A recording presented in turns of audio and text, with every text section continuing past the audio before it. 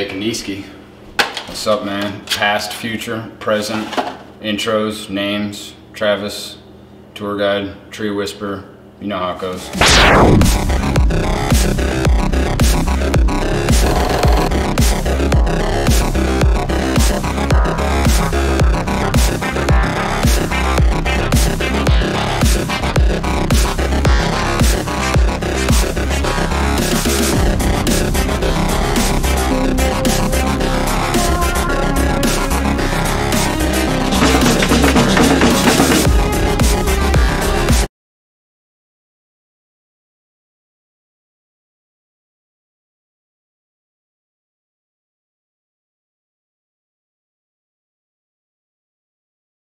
Having the no roof is far more exciting than whatever shelter it provides. Again, there's shelter everywhere, so don't let that be the determining factor of where you're going to base your entire existence and perception of the universe. So, and when you're out there, you're not gonna, like, you can't just make breakfast like this. Like, you can. Cutting board, you can bring that anywhere. Knife, you can bring that anywhere. Food, they got coolers, you know, and in fact, it's even better, because then of course you got the coals rolling, you know, so you can either set up your grate.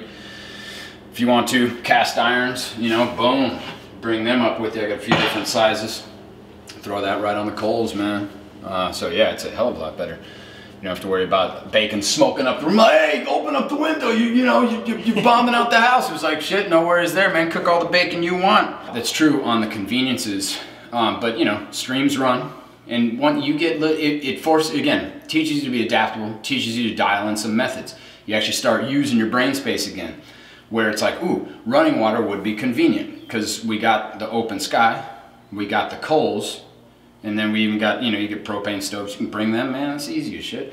But then you're like, okay, I need some running water. How are we gonna work that out? You know, maybe you set a jug up on there and you figure that out, or you get this whole nozzle head dialed in, or you channel the waters, you know, so.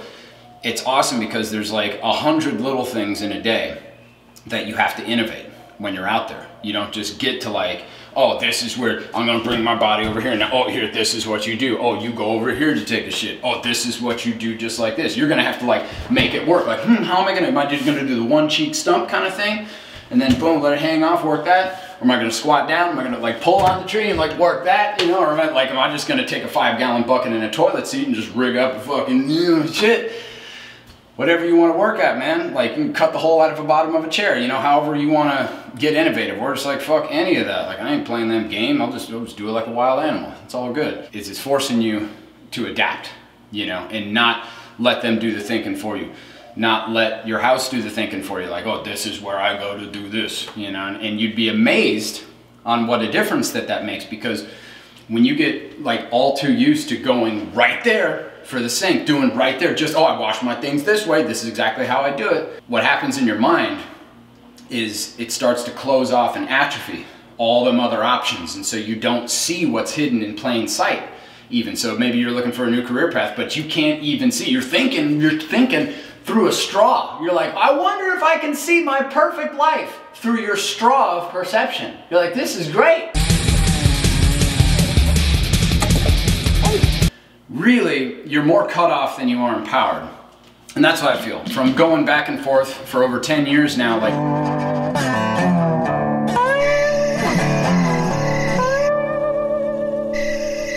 you know, living in the woods in the summer, and sometimes in neighborhoods if I'm doing like a tree gig or whatever else, or a landscaping gig, because sometimes they're going to be 2 or 3 weeks long, so then I am in a town, you know, for that period, but then it's right back out to the woods. But either way, so 6 months that lifestyle, 6 months in the city lifestyle, you're able to like really kind of see what does what. Like, okay, the power and goodness of like routine and all that. Now you can get all healthy, you can get super convenient. When you gotta do anything in the middle of the night, you just gotta just get up, boom, temperature controlled environment, walk to the bathroom real quick piss, done deal. Oh man. And then just go like fall back into bed. How convenient. That's great. That's cool. You know, you don't have to like unzip the zip. Oh shit. Oh god. Oh, it's fucking freezing. Shit. Oh. But eventually you get used to all of it either way. Grateful for this place in the winter, obviously, because it's cold as shit up there. And a lot of the roads aren't even open. So again, there's value to both, and we're talking about growing together, you know. So that's the badass thing about the whole back and forth, man. Everything gets to inform one another. You get to come back in the city, load up on some gear, clean up, do some laundry, boom, get a little comfort, eat, gain some weight back, and get your ass back out there, you know. Get your bacon where you want it to be.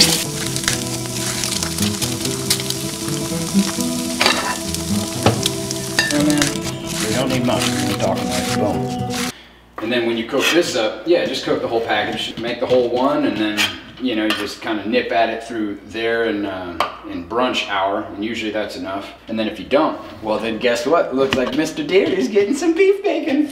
Oh, you shouldn't be doing that to the deer. It's like, oh yeah, there's a million and billion fucking things we shouldn't be doing.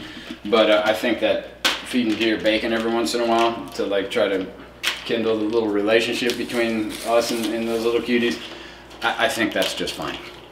But I'm gonna put this in the comfortable, convenient ass McFridge right here real quick, you know what I mean? Since I got it. Solid trio, man. With this, it's like, it's always, you know, you get your, obviously your layer of, your base layer of bacon, man. So you can get that oil pumping. But then obviously you gotta work you some onion situation, whether that's in the form of the red onion, sweet onion, boom. Of course I love the green scallion. And leeks, man, you gotta get in there. Onion, mushroom, corn. Boom! Works every time. What do you call it? What's the name of the meal? I don't give it a name, man. I'll let it name itself. The essence, though, of like onion, mushroom, corn.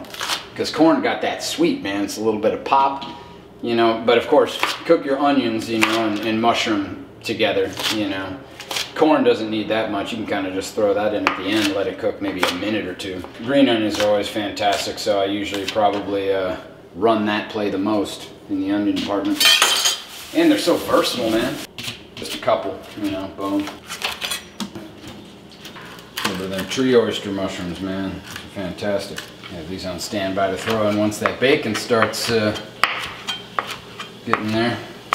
Look at that. So you get that same thing, man. You get a nice hot bed of coals. Not too much, but you know, just a little bit. That's another thing to fine tune. You know just how many coals it takes to get your bacon where you want it to be. What are you drinking? Just some straight up coffee and milk, slightly diluted, you know. I always like to take the edge off it a little bit, man. What's your view on caffeine? I mean, obviously just, you know, your one serving a day. Maybe it's like a serving and a half, but mainly, man, nothing after noon. Like, again, I know if you're like a 20-something, like you can just like, whatever, you can do, drink coffee at 8 o'clock, it doesn't matter. But for the most part, going forward, like, have your like caffeine window, you know. Certainly not first thing in the morning, but like always eat like fruit first thing in the morning. Love that. No stimulants. You know, maybe if you're gonna have a little oatmeal or whatever, do that. But then coffee time when it comes to like, you know, kind of brunch time-ish, like either late breakfast, you know, when you get into like bacon and eggs, oh man. So you're not like hardcore, no caffeine ever? There is certainly a value to that. I mean, hey, if you live a better lifestyle and are totally in touch and you're not doing caffeine, like, fantastic, man. I love at least doing one day, obviously, a week with no stimulants. Any kind of a coffee or tea, anything with caffeine in it. Because if I'm like not drinking coffee and hating it, well, maybe it's not worth it. Maybe you should just drink a little coffee, maybe smoke a little weed, and enjoy your existence. Tuned in to that passionate vibe, if you will, you're gonna see so much more. Like, you're gonna feel so much more. You're gonna be there. And if you're so busy, I'll just pick on vegans for a second. You know what I mean? A lot of times they'll be vegan, but it's like they're fucking ass rods though. Otherwise, you know, they're like very judgmental, or religious extremists. It's like, man, what good is your religion if you're gonna be like, think you're so self-righteous and then like be extremely judgmental, ass prick otherwise. So it's like, maybe you should probably just enjoy a little bit, and then we don't have to hear you bitch.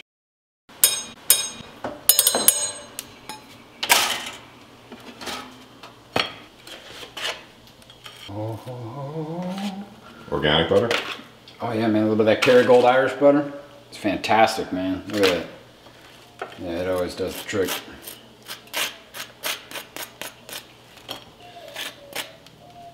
Oh yeah. So yeah, rock that. Rock a little bit of this. Let me get that situated. Okay, so boom. A little bit of this. See, this can be done anywhere, you know. Should you can bring plates out there with you, and I even got tables I bring out to camp, so you know. It's like, holy shit. The fancy city people. Right. Oh yeah. It's like, you want yourself a table, boy? You know. It's ridiculous. And then, but this is where that Gouda comes into play, you know. A little bit of that aged Gouda, man. Come on now. Boom. Put it in there. You don't need much, because it's potent, and there's already so much going on in there, man. So you don't need much. I mean, we're talking like, boom. Something like that. Easy bites. Because a lot of times when you're out there camping, you got yourself some dirty fingers. You don't want to have to keep washing them every second. But it's dirty with actual dirt, which is fantastic. You can eat that stuff all day long. It's not like city doorknob dirty, where it's like, I don't know what the fuck that is. I don't know where that boar's hands have been. On porn, probably. And that's where the coffee comes in. So you don't want to make too many sacrifices, because when you do that shit,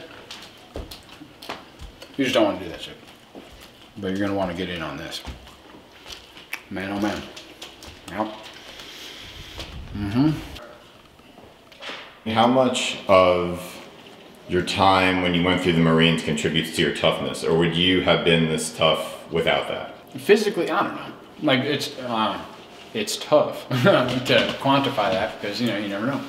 Yeah, it's cool. I was already training really hard before I went in, which is probably why I went in. I had to prove something to myself, you know. But I guess there's some toughness associated with it, but most importantly is where to steer it. Like, because you can get tough and get really good at putting up with stuff, but then what good is that? Because then you're not living your best life. You're just really good at tolerating the symptoms of not being on your course. And I had a lot of money in the pipeline, like ready to close, but I just like left it all. No, I had like 100,000 worth of deals in the pipeline going. When I sold all my stuff at that time, I drove my vehicle back to the dealership, turned it in, shut off my credit cards. It was just like, fuck it. Did you just get so fed up with consumerism, or did you have some epiphany? It's all fake, and it's actually sabotaging from your real existence. Certainly not being judgmental when I'm saying this, but I know just for me, it's all fake. Like, if you're watching this really bubbly TV show and then your best friend walks in, you know, your attention then shifts to them. You would hope.